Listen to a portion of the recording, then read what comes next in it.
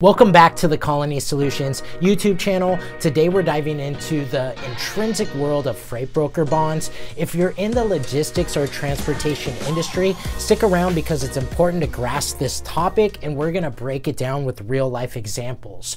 So what exactly is a freight broker bond? At its core, it's a form of coverage that safeguards shippers and carriers.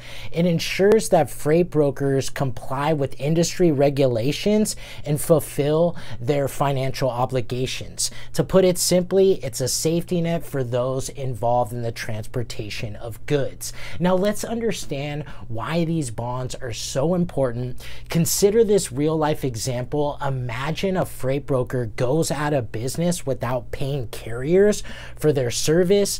The freight broker bond steps in, compensating the carriers and mitigating financial risks. There are typically two types of freight broker bonds, BMC 84 and BMC 85. The BMC 84, also known as the surety bond, involves a third-party surety company. On the other hand, the BMC 85 or trust fund agreement requires that the broker sets aside funds. Both serve the same purpose but have a different mechanism. Now, the minimum bond requirement set aside by the Federal Motor Carrier Safety Administration is $75,000.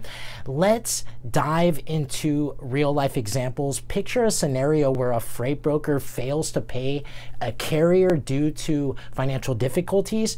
Thanks to the freight broker bond, the carrier receives compensation, ensuring a safety net for those involved in the supply chain.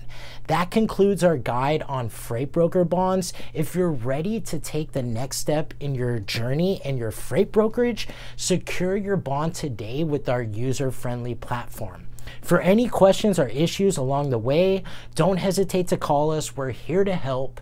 Click the link in the description box to get your bond and embark on a secure and compliant path in the logistics world. Thanks for watching, and we'll catch you in the next video.